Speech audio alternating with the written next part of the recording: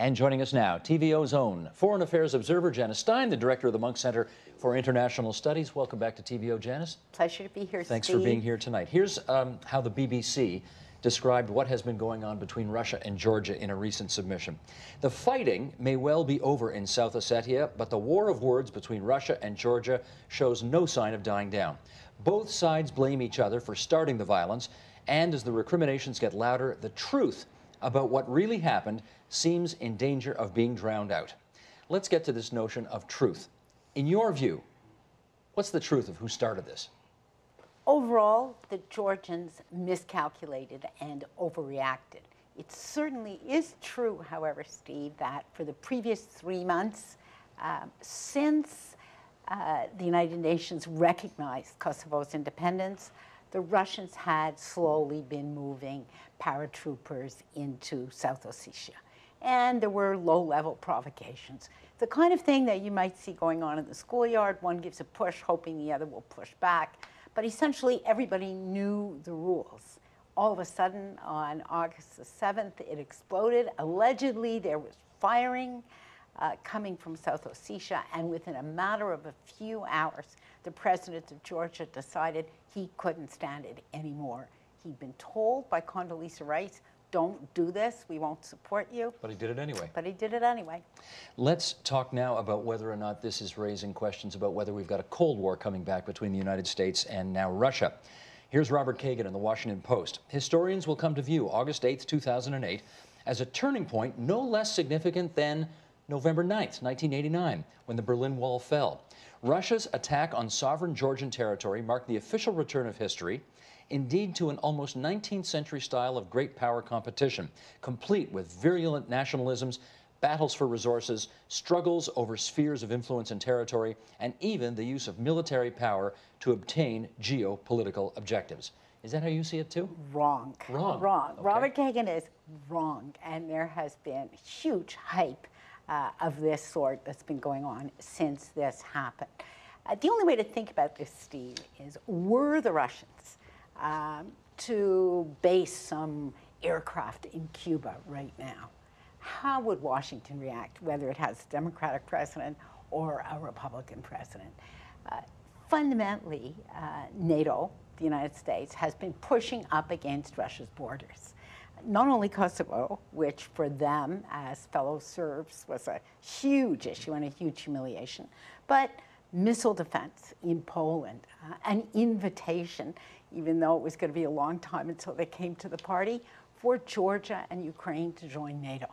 The Russians were really getting angry, and what the president of Georgia did was take a stick, poke it in the eye of the bear, and expect that the bear would not react. I can't think of any major power that would not have done a version of what Russia did. Not quite that way, but they would have done it. And so this language of a new Cold War serves no one's interest. What's the danger in that? There are huge dangers, really. One, it becomes a self-fulfilling prophecy. The United States, Poland, the new Europe, not Donald Rumsfeld's old Europe, but the new Europe, which is the old Warsaw Pact countries. The old Warsaw, the yeah. people who actually knew the old Soviet Union quite well and don't like them very much, ratchet up the tension, the Russians respond, and you in fact create the kind of situation that you're trying to avoid. Secondly, if you actually look at what's happened in the intervening months, almost month now, since the invasion, the Russian stock market has gone way down. Investors have, in fact, fled from Russia as a result of all this, the insecurity. That's only because Russia is more and more part of the global economy, more and more part of Europe.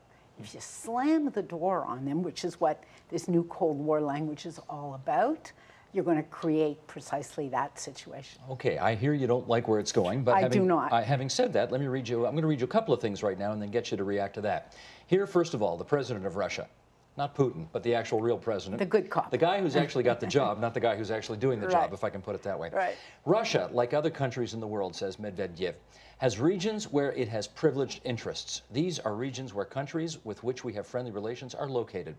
Asked whether this sphere of influence would be the border states around Russia, he answered, it is the border region, but not only. Right.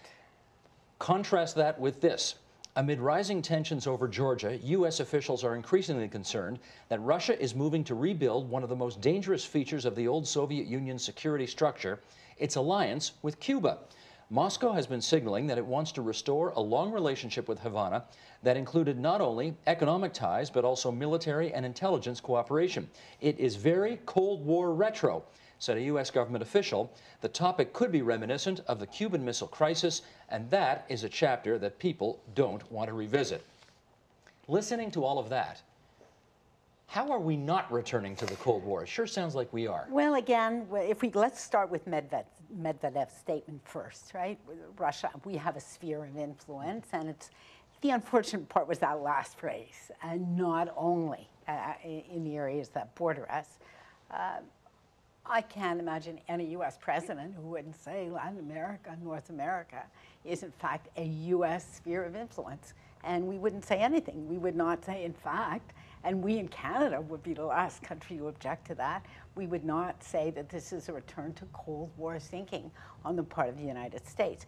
And that's the part that we have a great deal of difficulty hearing from the Russians. This alleged renewal of relations with Cuba, there's really no hard evidence for it, Steve. What you are seeing is some form of economic cooperation, more economic cooperation. They really can't afford to go back to the old days anyway, You can know, they? here's the bottom line. They are spending 2.7% of their budget on defense. Compare that to the United States, which has the largest military, bigger than everybody else in the world combined. Russians don't even have the assets to do this. What they have done, and they've played their share in ratcheting up this tension too. They've increased their long-range bomber flights, and that's in a sense to annoy the United States. They've done that, but they have no assets really to get involved in this game, nor will they. Intelligence cooperation between the Cubans and the Russians. There is close intelligence cooperation between the Poles and the United States. So we have to see this, in a sense, as more or less normal politics, with everybody needing to play by the rules and nobody having bad manners. Okay, but renewed Cold War sells papers, right? That's kind of a sexy way to describe it. That's what it's But doing. if you don't like that, what do you want to call what's going on now then? What is really going on is a cautionary note. Cautionary notes don't sell papers. No, that's the trouble, and that's why this is a hard story to tell. But it's a caution to the United States. Don't push NATO right up against the borders of Russia. That was never a smart strategy. There's only one way you can do that, Steve. If you want Ukraine and Georgia in NATO, open the door all the way and invite Russia in too. And if you don't want to invite Russia in, then stop short and don't push up against the borders of Russia, which is what NATO has been doing for the last year. Well, let's look at some other options. Here's George Friedman from Stratford writing the following. The Russian invasion of Georgia has not changed the balance of power in Eurasia. It simply announced that the balance of power had already shifted. The United States has been absorbed in its wars in Iraq and Afghanistan, as well as potential conflict with Iran and a destabilizing situation in Pakistan.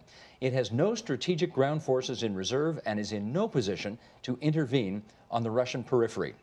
Fair to say, then, America is not really able to respond to what it would perceive as Russian aggression today as it might have been in the past? You know what, Steve, let's really take that one apart. When did the United States ever respond to Russian aggression on the ground with military force? It's a hard one. They didn't do it in '56. They didn't do it in '68 when they invaded Czechoslovakia. They never used military force to respond to Russian aggression on the ground. So that argument is really wholly beside the point. What is true, there's big stakes for oil in this part of the world. There's a pipeline at stake here, a pipeline route which went around Russia through Turkey to get to Turkey, and Georgia is strategic territory from that perspective. It's true also the price of oil has gone up, and that's made Russia wealthier, more stable, more corrupt, suffering from the usual oil politics problem. Maybe more emboldened too. More emboldened, but you have the curse of oil playing itself out here in Russia as well. But to see this as a return to a great game where what counts are forces on the ground and military assets, it might sell papers. It just doesn't bear much relationship to what's really happening. Okay, but as you think about the threats to U.S. global supremacy at the moment, how It's high not up on Russia. it's not? They're not high on the list. Here's an interesting statistic to think about. By 2050, so that's quite a ways out, Russia's population will be smaller than Yemen's.